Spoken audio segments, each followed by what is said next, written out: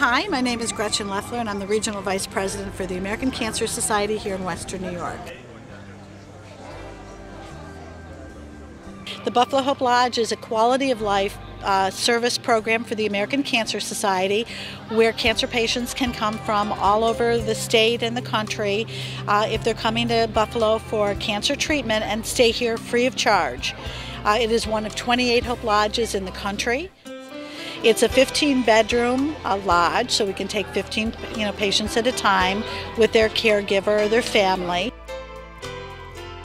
The building has been here since 1904, and the original owner of the house was George L. Lewis. At that time, when he built the house, this was actually his summer home.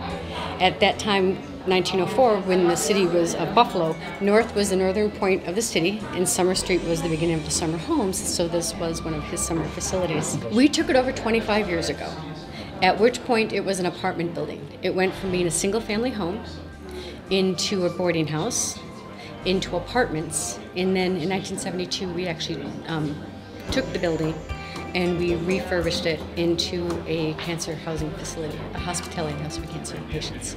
Most people could not afford to stay an average of 3 or 4 months in this facility, paying even if they stayed at an inexpensive motel for $50 or $60 a night.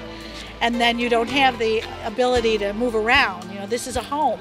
This is very much like a bed and breakfast. So you have a common living room, a common kitchen, dining area. There's lots of open space. We have a beautiful garden here with a brick patio. And so you really can just try to deal with getting well. You can concentrate on your treatment.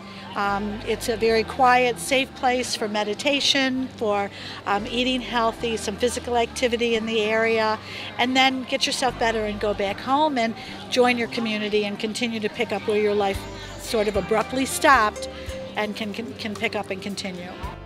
People, when they hear about it, are amazed that we provide this free of charge, and people might stay one day for a second opinion or a specialized test, or they may stay, we've had patients up to 2 years, that this was the only place they could get their treatment to continue to live, and they've stayed here until their treatment was completed.